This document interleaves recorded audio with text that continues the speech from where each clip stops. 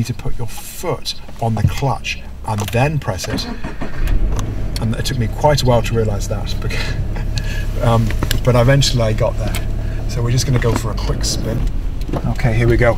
I'm going to try and move this thing over and join this traffic jam. And traffic jams don't really agree with sports car.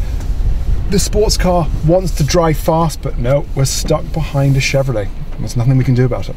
Well, the driving experience is something else, because if I just accelerate and just the gear changing, it's very comfortable, it's very smooth. And I feel like I'm in some sort of, I don't know, Formula One car. Because it's a sports car, I want to listen to sort of dance music, and I want to listen to stuff like the Swedish House Mafia.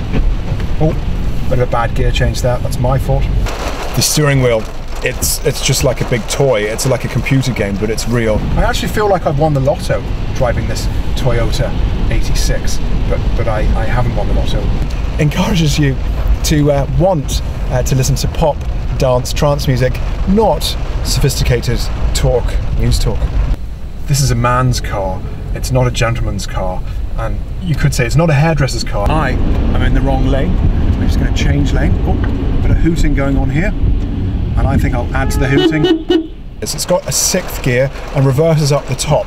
That's difficult to get used to. Girls come over to the car and they're impressed, and I suppose you can understand now why middle-aged men buy a sports car. It's an attempt to try and get chicks. When I get it out on the big motorways, there's a huge temptation to go over 120 kilometers per hour.